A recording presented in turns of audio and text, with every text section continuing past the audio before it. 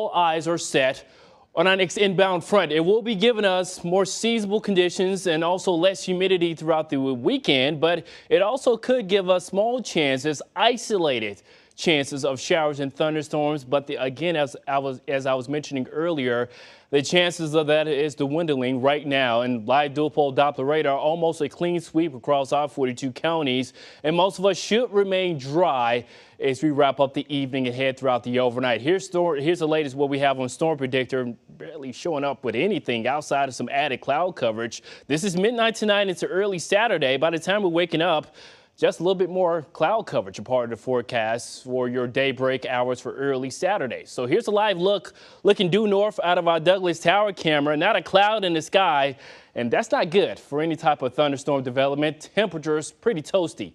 Lower 90s, 93 degrees, dew points in the mid 60s, pretty tolerable, but wind speeds, southwest wind about 9 miles an hour. Now, if that cold front slides in, winds are going to be influenced out of the north, and that's good news. Check out these morning lows, upper 60s for locations south of I-80, mid 60s here in Omaha, even some upper 50s showing up on the map.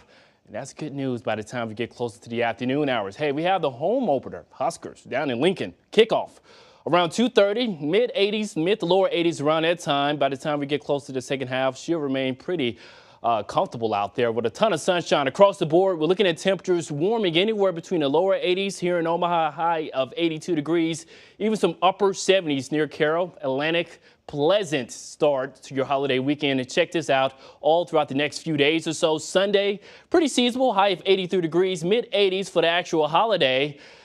And that's not good when it comes to tracking our ongoing drought conditions, not only throughout this upcoming weekend. A lot of sunshine. We got a significant precipitation deficit with temperatures maintaining in the mid 80s, but not a raindrop to speak of all throughout the next 6 to 7 days, with temperatures maintaining in the mid to upper 80s, something pretty comfortable for early September standards. All right. Thank you, Anthony.